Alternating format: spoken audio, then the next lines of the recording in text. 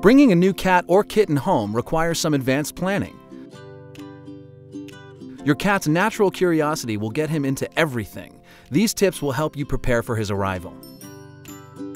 Start by cat-proofing your home as you would for a new baby. Remove flowers and houseplants that are toxic to cats and use child safety locks wherever you store cleaning supplies. Protect your cat by securing electrical cords and keep cords that dangle from blinds out of reach.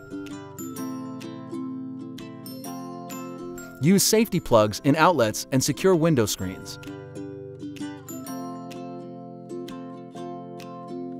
Get your playful cat an assortment of fun toys, a cat bed, and a scratching post, and set them up ahead of time. Practical supplies to get in advance include a cat carrier, grooming tools such as a bristle brush, a cat toothbrush, toothpaste, and flea and tick prevention.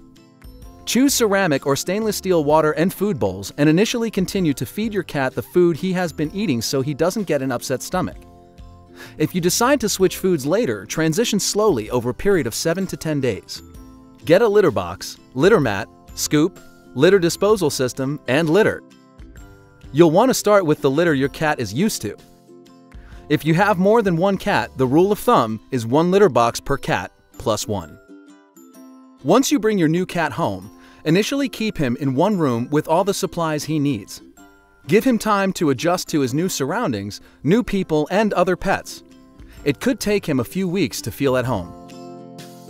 Always introduce other pets to your new kitten slowly.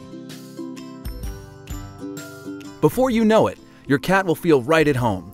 Schedule an appointment with your veterinarian within the first week to discuss vaccinations, spaying or neutering, and proper nutrition. You can also ask for care tips specific to your cat. Preparing for your cat's first few weeks in his new home will make his transition a happy one.